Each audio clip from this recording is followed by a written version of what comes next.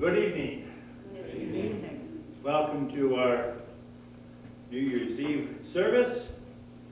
We'll begin our service then with our first hymn, hymn 70, Help Us, O Lord, for now we enter.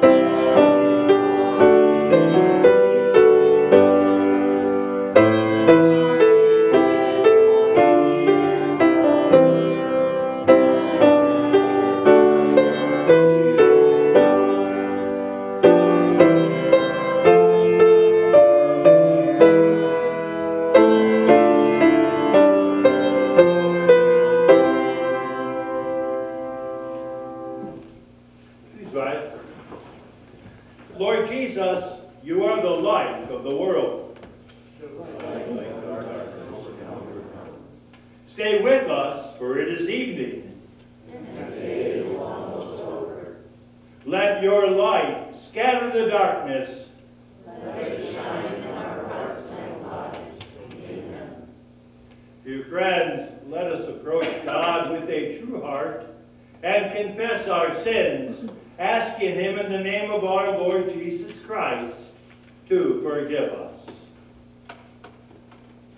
Lord of life, I confess that I am by nature sinful. For faithless worrying and selfish pride, for sins of habit and sins of choice, for the evil I have done and the good I have failed to do, you should cast me away from your presence forever. O Lord, I am sorry for my sins. Forgive me for Jesus' sake. Christ has died. Christ is risen. Christ will come again. In His great mercy, God made us alive in Christ, even when we were dead in our sins. Hear the word of Christ, who is called servant. I forgive you all your sins, in the name of the Father, and of the Son, and of the Holy Spirit. Amen. Congregation may be seated. We continue with the responsive reading of our psalm for the day, Psalm 90. Lord, you have been our dwelling place before the mountains were born, or you brought forth the earth and the world. From everlasting to everlasting, you are God. For 1,000 years in your sight are like a day that has just gone by. Or like a watching night. You have set our iniquities before you. Our secret sins in the light of your presence. You turn mortals back to dust. You sweep them away in the sleep of death. The length of our days is 70 years, or 80, if we have the strength. Yet there stands but trouble and sorrow. Teach us to number our days aright. That we may gain a heart of wisdom. Satisfy us in the morning with your unfailing love. That we may sing for joy and be glad all our days. Glory be to the Father, and to the Son, and to the Holy Spirit. As it was in the beginning, is now, and will be forever. Amen. Let us pray. Eternal Father, you have placed us in a world of space and time, and through the events of our lives, you bless us with your love. Grant that in this new year, we may know your presence, see your love at work, and live in the light of the event that gives us joy forever, the coming of your Son, Jesus Christ, our Lord. Amen.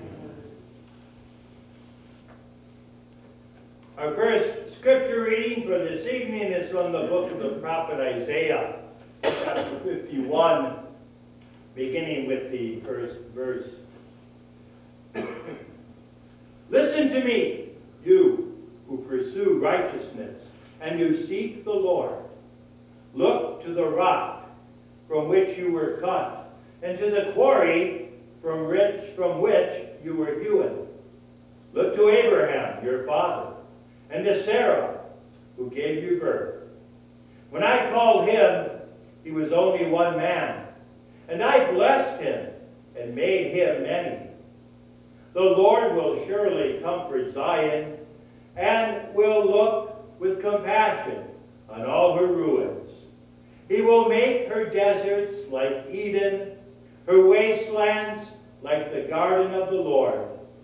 Joy and gladness will be found in her, thanksgiving and the sound of singing. Listen to me, my people. Hear me, my nation. Instruction will go out from me. My justice will become a light to the nations. My righteousness draws near speedily. My salvation is on the way, and my arm will bring justice to the nations. The islands will look to me and wait in hope for my arm. Lift up your eyes to the heavens. Look at the earth beneath. The heavens will vanish like smoke. The earth will wear out like a garment, and its inhabitants die like flies. But my salvation will last forever. My righteousness will never fail. This is the word of the Lord. Our second lesson is from the first letter of Peter, chapter 1, beginning with verse 22. Now that you have purified yourselves by obeying the truth, so that you have sincere love for each other, love one another deeply from the heart. For you have been born again, not of perishable seed, but of imperishable, through the living and enduring Word of God. For all people are like grass, and all their glory is like the flowers of the field. The grass withers, and the flowers fall, but the word of the Lord endures forever. And this is the word that was preached to you. And our gospel lesson today is from the Gospel of Luke in chapter 13, beginning with the 6th verse. Then Jesus told this parable. A man had a fig tree growing in his vineyard, and he went out to look for fruit on it, but did not find any. So he said to the man who took care of the vineyard, "For 3 years now I have been coming to look for fruit on this fig tree, and haven't found any. Cut it down. Why should it use up the soil?" "Sir," the man replied, "leave it alone for 1 more year, and I'll dig around it and fertilize it. If it bears fruit next year, fine. If not, then cut it down." This is the gospel of the Lord. We continue with our next hymn, hymn 71, "The Old Year Now Has Passed Away."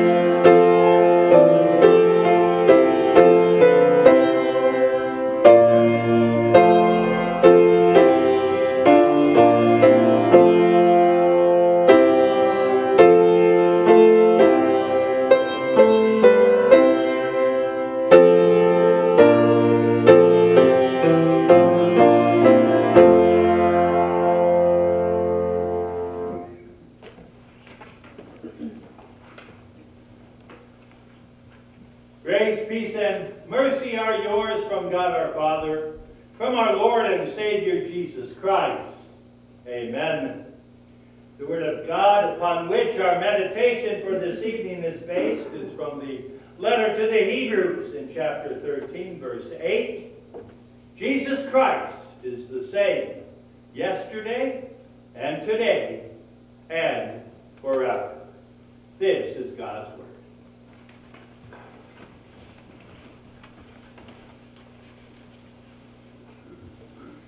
So, what's new? Sure, all of us have been on the receiving end of that common conversation starter. How do you respond? Well, probably in one of two ways. If there is something that is truly noteworthy that's recently taken place or is being planned in the near future, you probably mention that. But if that's not the case, and there's no great newsworthy item to report, chances are you'd exercise the second option and say something along the lines of, not much, or same old, same old. After which, then, you would try to change the appearance that there's nothing interesting going on in your life by turning the question back on the other person and say, so, what's new with you? What's new for 2022? Right now, it's a blank slate. Only God knows whether this next year will go down as a boom or a bust. It may be a banner year of achievements or a banner year of difficulties. First, then again, maybe it'll just be a routine, uneventful year marked by another birthday, but no real major changes. Whatever the case may be for us personally in 2022, there is always one thing, or better put, one person that we can count on. Our text points that out. It's Jesus Christ. On account of Him, who He is, what He has done, and what He continues to do for us, we can be happily confident, regardless of any personal changes. We can be confident that 2022 will be more of the same. The reason why? Because Jesus Christ is His name, and Jesus Christ is the same. Oh, of course, everybody knows this is the last day of the year. If you're a sports fan, be looking forward to watching a few more bowl games. Business people look forward to a clean ledger to start the year. And of course, at midnight, the clock begins to tick for all who made New Year's resolutions. However, it must be noted that for Christians, tomorrow, New Year's Day, has far more significance than all those things I just mentioned. In the early Christian church, January 1st was originally called the octave of Christmas, or the 8th day of Christmas, when the Christ child was circumcised and given the name Jesus. Luke recorded the event with just one single verse. He wrote, "On the 8th day, when it was time to circumcise the child, he was named Jesus, the name the angel had given him before he was conceived." That name, by far the most common by which we know him, is certainly worthy of our review. While we call him Jesus, derived from the Greek form of his name, when he was growing up, Mary and Joseph would have called him by the more Hebrew-sounding Yeshua. They did not come up with that name on their own. It was the name that the angel Gabriel first instructed Mary to give him, and later was reinforced by another angel who told Joseph the same thing. That's also what they were told, or why they were told they should name him that, because he shall save his people from their sins. In other words, this name was given him, and this child was given to meet a need, our need. Our need to be delivered from the damning consequences of sin before a just and holy God. And the reason he came is reflected in that name. In its simplest form, Jesus means Savior. And that's what he is, our Savior. As beautiful a thought as this is, though we're only halfway done, he's Jesus Christ. Whereas Jesus is his personal name, Christ is his title. It also is worthy of review.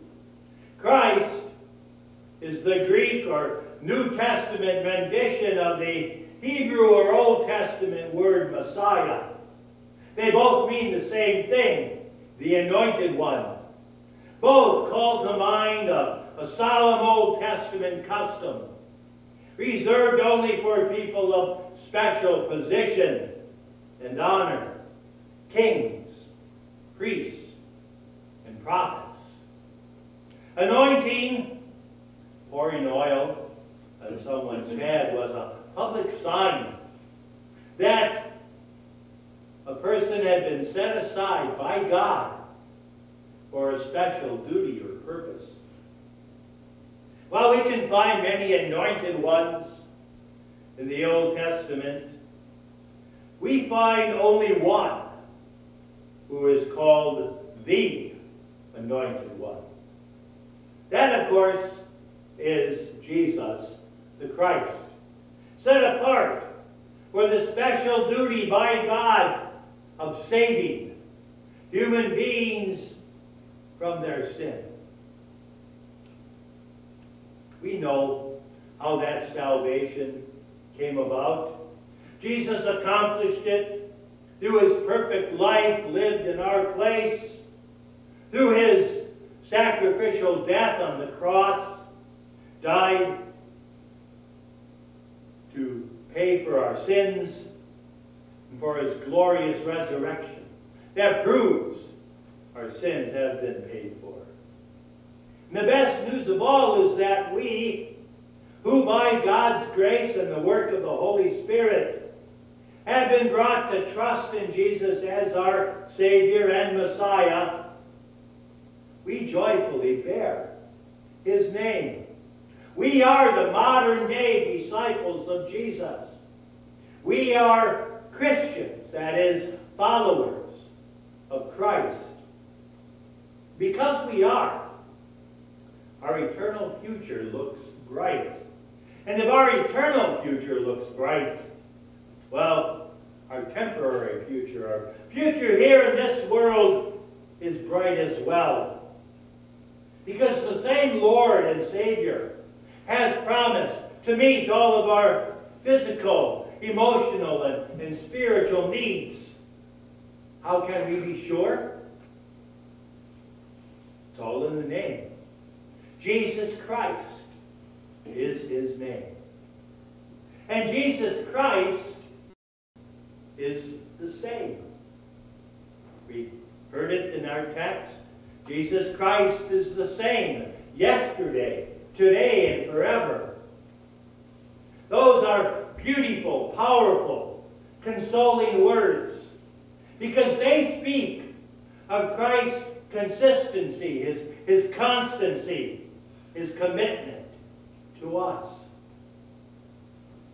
We could get specific. What do we see in Jesus Christ yesterday that comforts us today? Go to the Bible for examples. Jesus Christ is true God. And in our God we see many things. What do the following incidents from the Old Testament bring to mind? The parting of the Red Sea, the destruction of Jericho, the 3 men in the fiery furnace, Daniel in the lion's den. Or how about these New Testament events? Jesus still in the storm, Jesus healing countless people, Jesus feeding the 5,000, Jesus raising the dead. In each of those cases we see the power of God to help his people in their time of need and personal distress. This provides us with a great deal of comfort because we are his people today. And Jesus is no less God or no less powerful today than he was yesterday. And yet, we are confident in his power. We can be equally confident in his wisdom and in his plans for his children. Jesus tells us, yes, in this sinful world, we will have trouble. We understand that our Lord may ask us to endure things that we would not have chosen for ourselves. We confidently leave all of these things to God's direction because we see in Jesus something special. We see his compassion. In fact, his compassion for people is one of the chief features of Jesus' character. Think of the compassion Jesus had on the crowds that flocked to him. Remember how Jesus gently gathered the little children around him? Even when his disciples were trying to shoo them away? Think of the compassion Jesus had, even for those who rejected him. Remember how he wept over Jerusalem? Jerusalem, Jerusalem, you who kill the prophets and stone those sent to you. How often I have longed to gather your children together, as a hen gathers her chicks under her wings. And you were not willing. Remember how he forgave his tormentors on the cross. Father, forgive them, for they do not know what they are doing. Above all, in Jesus, though, we see love. Think of the love he had for his friend Lazarus. And Jesus wept at Lazarus' grave. Think of the love he had for his disciples and all his followers. Think of that stubborn, unwavering love for mankind that led him to die for us. And here again, we see good news. Because this same Jesus is here for us today with his power with his compassion, with his love. We are the benefactors. So we can enter this new year with courage and confidence. Let's go back to our introductory question. So what's new? Will there be new difficulties to face in 2022? Perhaps. But Christ will be there to help. Will there be sorrow? Maybe. But Christ will be there to comfort us and console us. Will there be decisions to be made? Probably. But Christ will be there to guide us. Will there be times of uncertainty and anxiety? Perhaps. But Christ will be there to cover us in his love and with his personal promise that all things work together for the good of those who love him. Will there be joys and celebrations? There may well be. And Christ will be there to rejoice with us. He'll be there in all those situations and circumstances because he is changeless. That's what Jesus Christ is all about. He's the same yesterday, today, and forever. And in that sameness, we find our strength, our courage, our satisfaction. So, what will 2022 bring? In one sense, only God knows for sure. But in another sense, we could say just more of the same. Because that's who Jesus Christ is. The one described by the hymn writer, our God, our help in ages past, our hope for years to come, our shelter from the stormy blasts, and our eternal hope. Amen.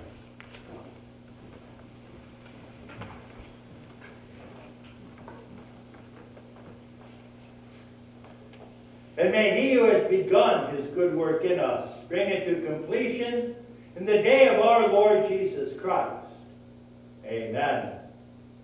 Now let us join in confessing our faith with the words of the Nicene Creed. We believe in one God, the Father, the Almighty, maker of heaven and earth, of all that is seen and unseen.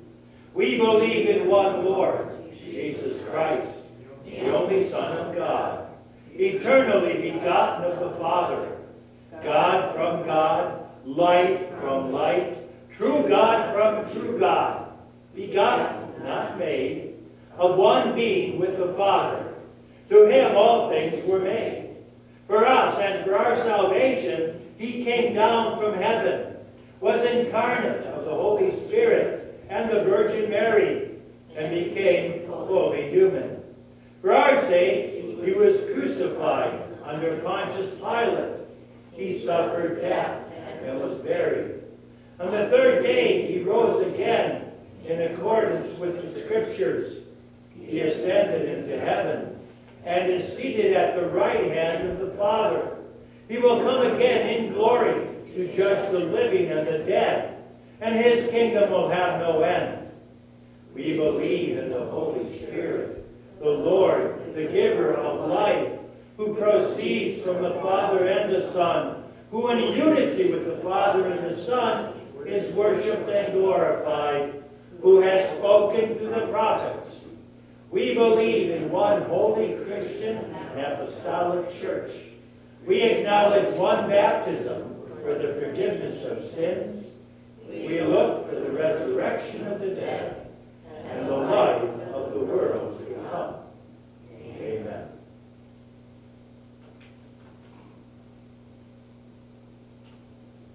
Congregation may be seated.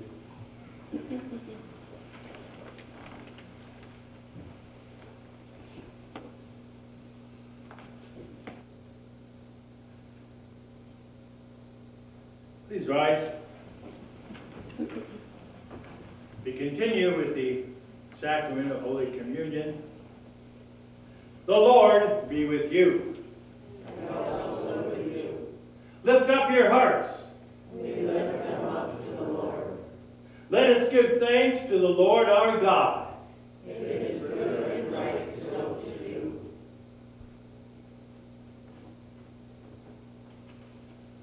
Our Lord Jesus Christ, on the night he was betrayed, took bread. And when he had given thanks, he broke it, and gave it to his disciples, saying, Take and eat. This is my body, which is given for you. Do this in remembrance of me. Then he took the cup, gave thanks, and gave it to them, saying, Drink from it, all of you. This cup is the new covenant in my blood, poured out for you for the forgiveness of sins. Do this whenever you drink it, in remembrance of me. The peace of the Lord be with you always. Amen. Congregation may be seated. The ushers may usher the communication forward.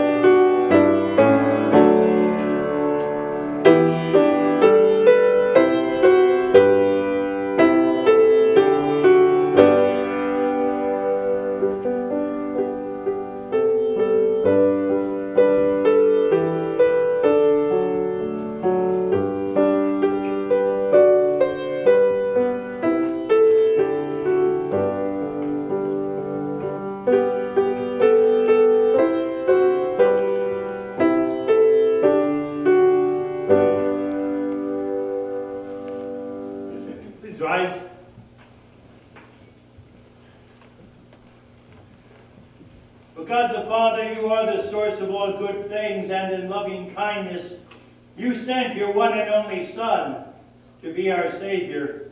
We thank you that for Jesus' sake you give us forgiveness and peace in this sacrament. We pray that you'll never forsake us, but always live and rule in our hearts and minds by the Holy Spirit, so that we love, trust, and serve you day after day.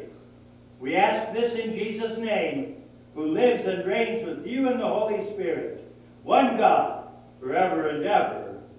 Amen. Now we'll continue with the responsive prayer for New Year's Eve. In these last hours of the year, we lift up our voices, reflecting on the praises and petitions our Lord Jesus gave us as an outline for prayer. Our Father in heaven. Eternal God, our Creator, in your mercy, you have restored us as your forgiven children, trusting in Jesus' sacrifice and victory in our place. We come before you tonight. Hallowed be your name. We revere your supreme majesty as designer of your universe and author of time. Help us to know you as Lord of our lives here and in eternity, as you have revealed in your holy word. Your kingdom come. Uphold your claim on our hearts, reign in our lives, and employ us for sowing the seed of your saving word in more and more hearts in the year ahead. Your will be done on earth as in heaven. Overcome the influence of Satan on us in this fallen world, and make us earnest to conform our desires and our actions to your plan for our future with you. Give us today our daily bread. Sustainer of life, you have provided for our bodily necessities in the past year. Fill us with appreciation and trust.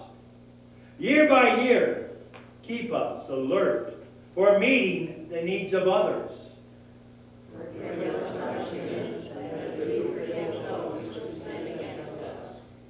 Continue to show us your pardon for Jesus' sake, and keep us ready to do good even to those who do wrong to us. While there still is time in this passing life, help us point them to your saving mercy. Lead us not into temptation. Defeat the enemy who wants to strangle our faith in disregard for your word. Bring to naught the world's ruinous appeal to our self-centered nature, and deliver us from the hold of unrepented sin. Deliver us from evil. Be with us through every trouble, so that when we depart this life, we will still be trusting and walking with our living Savior. The kingdom, the power, and the glory are yours now and forever. We look to you as Lord of time, governor of your universe, head of your church, and we join with angels to adore you, from whom all blessings flow. We rely on Jesus, whose perfect obedience and atoning death have made us acceptable in your sight. His resurrection assures his promises, and we look into the future eagerly awaiting his return. Now then, as your children, we pray with confidence. Amen. Receive with believing hearts the blessing of the Lord. The Lord bless you and keep you. The Lord make his face shine on you and be gracious to you. The Lord look upon you with his favor and give you his peace. Amen. Congregation may be seated. We conclude our worship with hymn 76, Jesus, Name of Wondrous Love.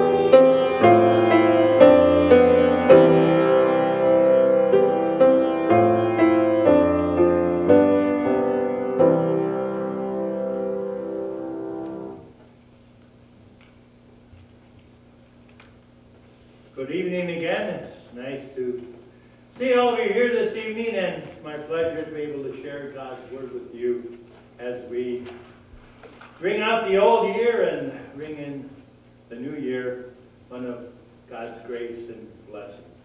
Wish you all a very blessed